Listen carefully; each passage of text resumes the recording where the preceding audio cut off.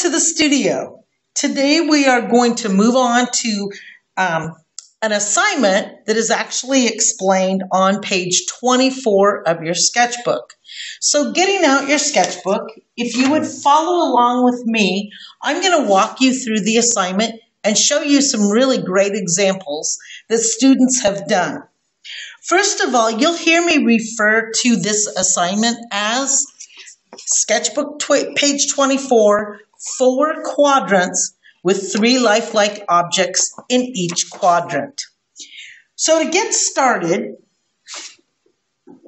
step 1 is to take your drawing paper, that is a big sheet of paper, and fold it in 4 quadrants.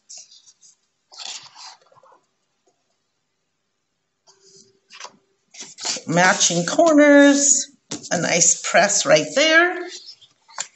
Matching corners.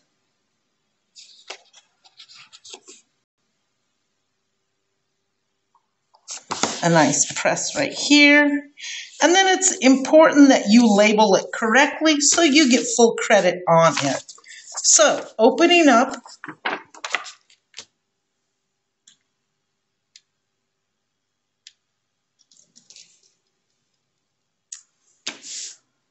you are welcome to draw a line if you wish. You don't have to if you do not want to, but I would like it labeled correctly.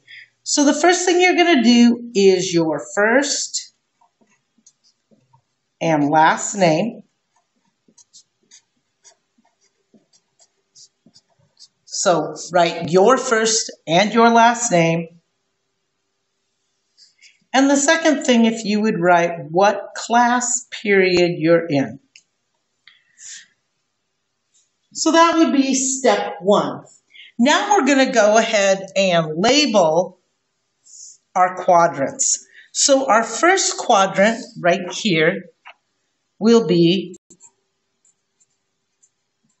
square and or rectangle. Our next quadrant will be circle and or oval.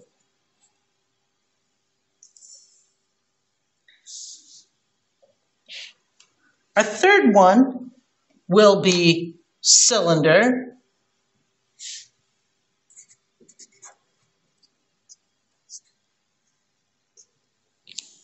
And our fourth one will be triangle.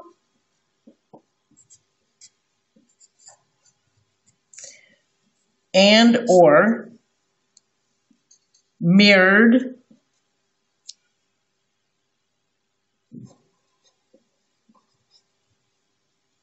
wall.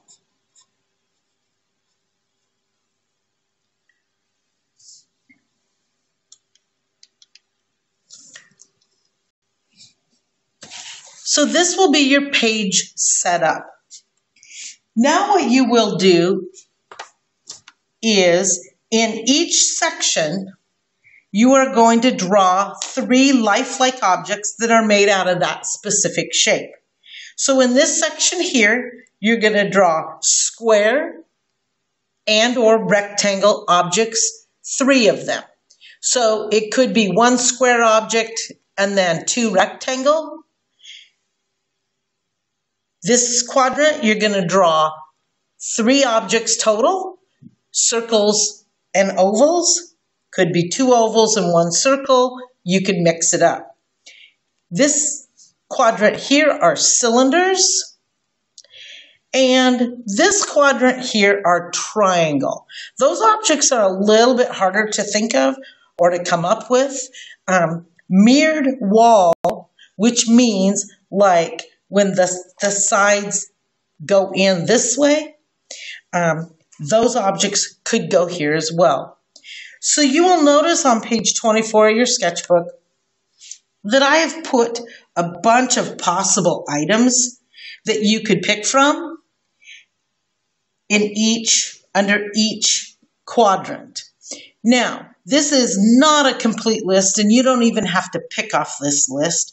In fact, you may have better ideas that you would rather draw.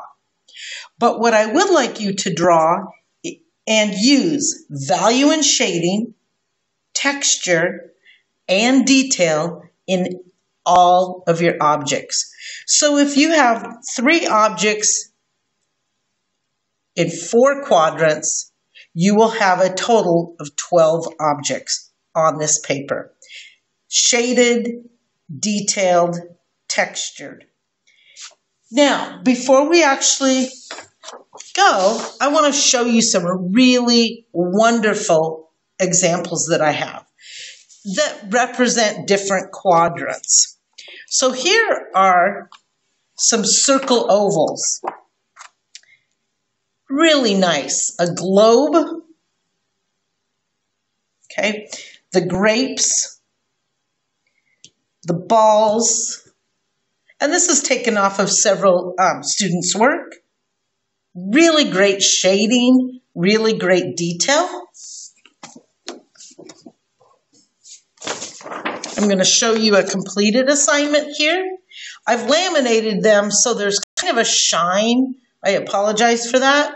But if you notice in this quadrant of rectangles and squares, they have dice, a deck of cards, and a pizza box. In the cylinders, they have a can of cocoa, a teacup, and a cake. In the triangles, they have an ice cream cone, a pyramid, and a party hat.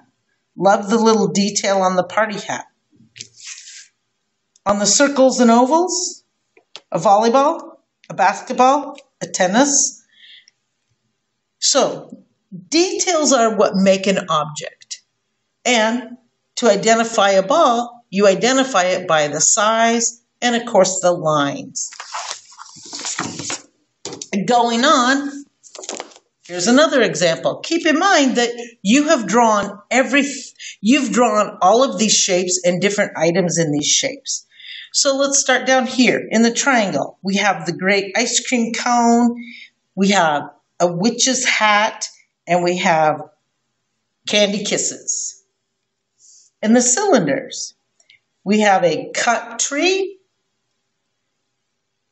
a table, and it looks like a cylinder container of some sort. The circles, a peach, ovals, grapes, and a globe. Really, really nice detail on that globe. On the square rectangle, an aquarium, a box of fish food, and a box of plant food. Notice the great details. You will also notice on Google Classroom, under this assignment, I have posted pictures of really great examples as well. Here are some samples of a variety of students have done for triangles. The pyramid, which you've already done, the ice cream cone, the traffic cone. This is excellent slice of cake, and a big copper teapot. Notice it fits the triangle because of these mirrored walls, the side walls. There's another great example, and that is a planter box, a book, and a vase in a rectangular shape. The cylinders, a teacup, a jewel box with a lid, and a candle holder with a candle. A witch's hat. Notice the fun little detail they did here with the web and the spider. A bottle of potion. And another type of hat that actually I think I've seen in Disneyland. In the circles and ovals, a globe, a snow globe, and an apple. Notice that really what does it and what makes some of these so great is the shading. And I could go on and on show you a few more examples. Here is a stack of books, okay, an actual library sign, and a bookcase, cylinders, a great muffin, candle, teacup. Again, we have party hats. This is some great detail and design in the birthday party hat with the circles and the lettering. Clocks, balloons, grapes again. So, if you would like to reference some examples, feel free to reference those under the listed assignment. Here's one with some really fabulous dark shading, had the guts to really put some contrast in it. And again, some triangles, a mountain, this great pie, slice of pie, traffic cone, the circles. The detail in this coconut is just awesome. It almost makes it look like it's got the rough shell. A little kiwi fruit and a pineapple, which is the oval. There's squares, the Rubik's Cube, which has been turned, a dice, and it looks like maybe an electronic box with the cord coming out. So again, you're going to refer to the sketchbook if you need some ideas. Keep in mind that you have drawn in your sketchbook a lot of these different items, and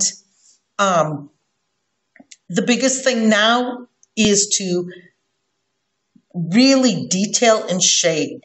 Your items can be independent in each quadrant. So when I say independent, I mean your items can be, here's one item, another, and another. They don't actually touch or make a picture, or they can group. All of the items here are independent. Love the shading on the candy kisses, the Chinese takeout box, some really great ideas. Or you can put your ideas, as this student did, in kind of a picture or a composition. We'll be talking more about composition later.